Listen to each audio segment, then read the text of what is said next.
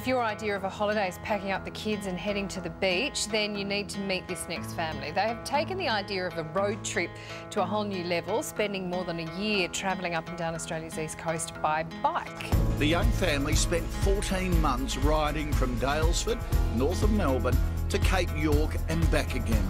Advocates for sustainable living, they aim to eat free food as much as possible along the way.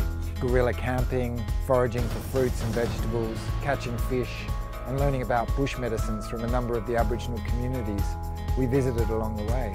So before we left, we searched online for families cycling Australia and were very surprised that we couldn't find anything. And after we got going, we were not surprised at all that we couldn't find anything, because we just looked at each other, Patrick and I, and just said, this is crazy.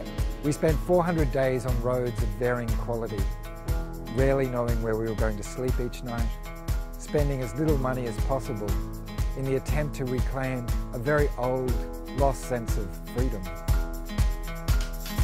And the result? The art of free travel.